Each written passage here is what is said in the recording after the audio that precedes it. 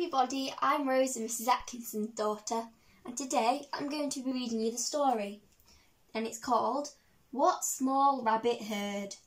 And can you see that small rabbit on the front?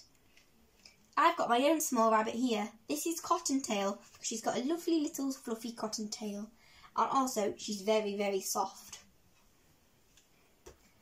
Okay. What Small Rabbit Heard. Small Rabbit did not want to go for a walk. It's too cold, I'm too busy, and I'm too tired. It's not cold, it's fresh, said Big Rabbit. You're not busy, you're playing, and you're certainly not tired. Well, it's too windy, it won't be fun. Of course it will be fun, said Big Rabbit. Now off we go. You see the pictures? I'm sure Small Rabbit will enjoy the walk in the end. Outside, the wind howled. Woo! Small Rabbit began to hop and skip to keep himself warm. Big Rabbit wanted Small Rabbit to stay close. Try keep up, she said, but Big Rabbit's words were lost in the wind. What Small Rabbit heard was, jump in the mud. So he did. The wind howled. Whoo! It picked up a pile of leaves and they danced past Small Rabbit.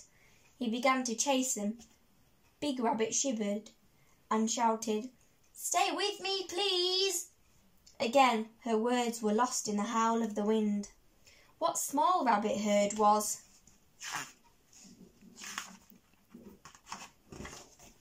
roll in the leaves. So he did. Soon they came to Thistledown Field. Yippee! Yelled Small Rabbit, pointing to the animals.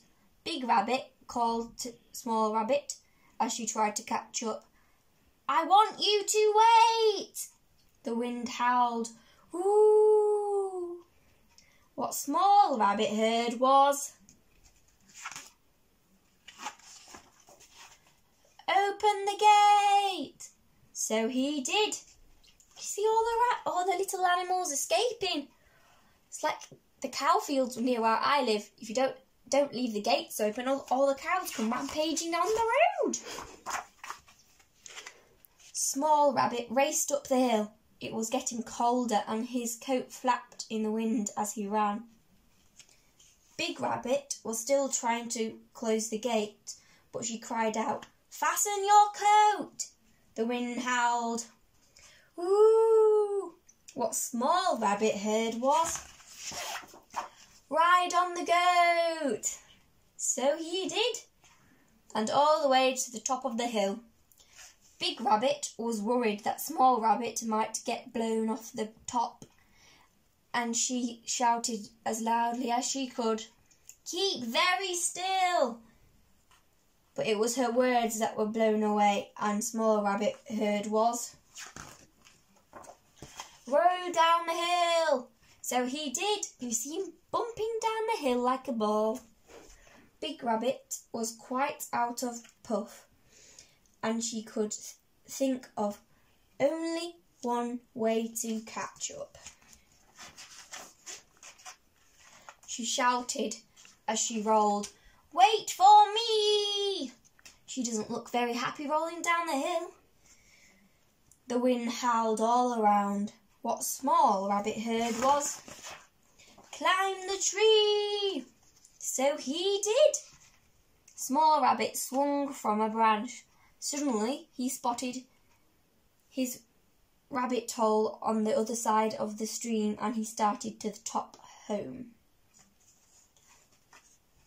A thought flashed through Big Rabbit's mind. She looked at how dirty Small Rabbit was.